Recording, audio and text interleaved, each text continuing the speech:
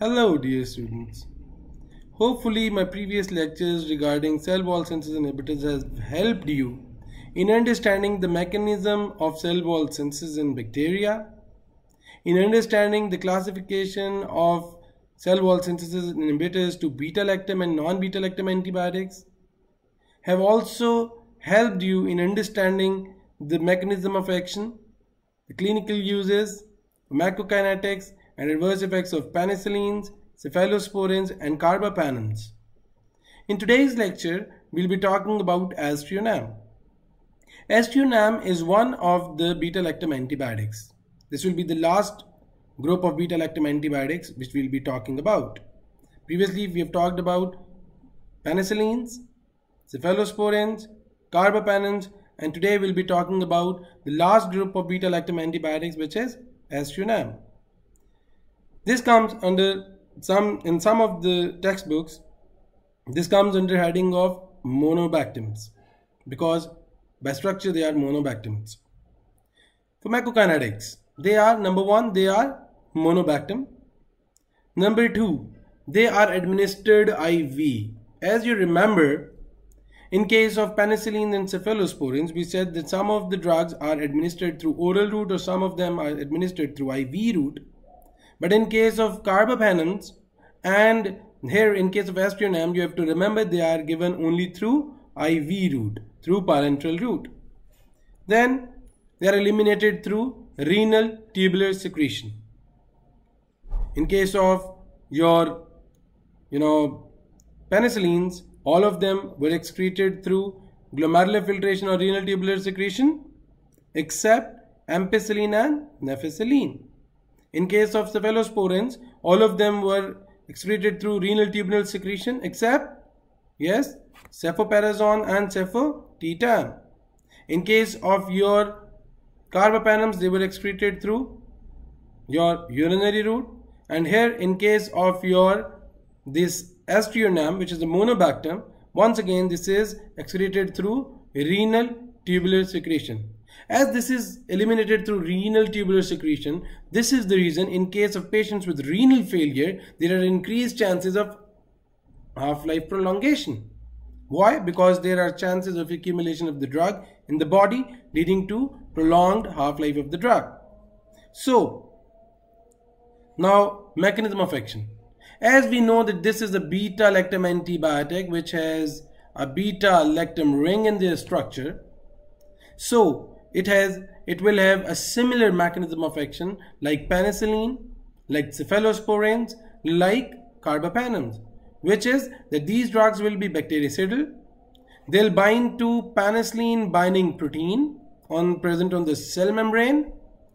Number three, they will block transpeptidase enzyme and thus block transpeptidation and cross-linking in the cell wall synthesis. And number three, they will lead to activation of autolytic enzymes. So, they are inhibitor of cell wall synthesis and they bind to a specific penicillin binding protein, which is penicillin binding protein 3. And by binding to this, they block what? They block transpeptidase enzyme and transpeptidation reaction and cross-linking in the synthesis of cell wall and then activation of autolytic enzymes. What are the clinical uses of Aztreonam? In case of our carbapenems, we said that they are broad spectrum antibiotics, that they are effective against wide range of gram-positive and gram-negative bacteria, including anaerobes. Here we have to remember that these drugs are only effective against gram-negative aerobes. Only effective against gram-negative aerobes, which means they will not be effective against gram-positive organisms and they will not be effective against anaerobes. You have to remember that Aztreonam, which is one of the monobactams, is only effective against gram-negative aerobes and they are not effective against gram-positive organisms and they are not effective against anaerobes. Here, one important thing to remember. When we were talking about adverse effects of penicillin or cephalosporins or carbapenems, we talked about cross allergenicity, cross hypersensitivity. You have to remember this important thing, that if the patient is suffering from a bacterial infection which is sensitive to your penicillins, gram-negative organisms which are sensitive to penicillin, but we cannot use penicillin because of hypersensitivity. In those patients, for those gram-negative organisms, we can use as an alternative our Aztreonam. We will discuss it in detail when we'll talk about macrolides, that if the organism was gram-positive organism in those individuals, in those patients, for penicillin hypersensitive patients, will be using macrolides. But in case of gram-negative organisms, if that gram-negative organism was sensitive to your penicillin, but you cannot use penicillin because of hypersensitivity to penicillin, for those organisms, the drug of choice as an alternative drug is Aztreonam. So next, that they are resistant to beta-lactamases. As we already talked about carbapenems, that carbapenems have low susceptibility to beta-lactamases. Similarly, your Aztreonam has resistance against beta-lactamases, produced by Klebsiella, produced by Pseudomonas and Serratia. It means this drug can be effective against Klebsiella, Pseudomonas and Serratia, even those Klebsiella, Pseudomonas and Serratia which produce beta-lactamase enzyme. They have no activity against gram-positive or anaerobes. So you have to remember that your Aztreonam is effective only against gram-negative aerobes. This drug is resistant to beta-lactamases produced by Klebsiella, Pseudomonas and Serratia, and this drug is not effective against gram-positive organisms or anaerobes. And very important MCQ or a university question, that in a patient, if a patient is infected by a gram-negative bacteria which is sensitive to penicillins, but we cannot use penicillins because of hypersensitivity to penicillins, in those patients, for those gram-negative bacteria, we can use as an alternative drug which is Aztreonam. Clear? Then once again, because they are bactericidal, aminoglycosides are bactericidal, so you have to remember this, that they will have a synergistic effect with aminoglycosides. Regarding adverse effects, your Aztreonam can cause gastrointestinal upset leading to possible superinfection. It can lead to vertigo, which means lightheadedness. It can lead to headache. It can rarely to hepatotoxicity and skin rash.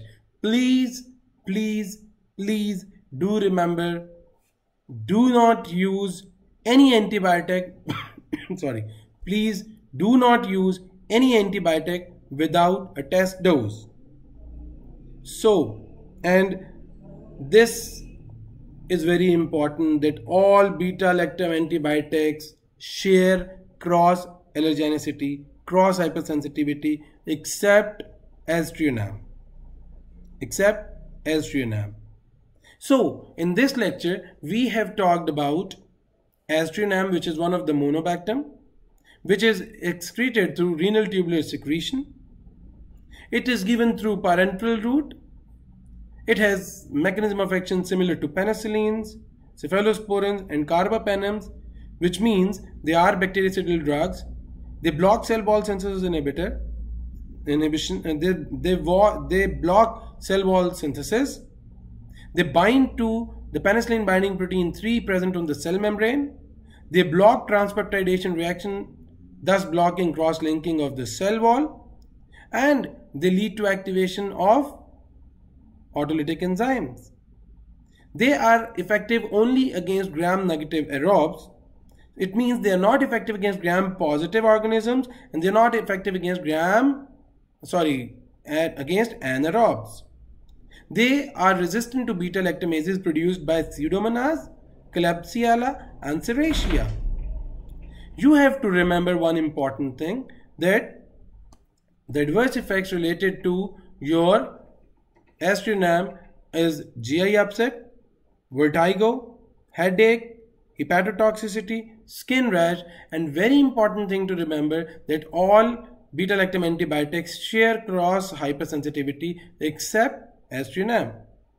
In the end, the previous thing which I missed right now in the summarization of the lecture is that in a patient who is having an infection by gram-negative bacteria which are sensitive to penicillins, but because of hypersensitivity to penicillins, you are unable to use that particular drug.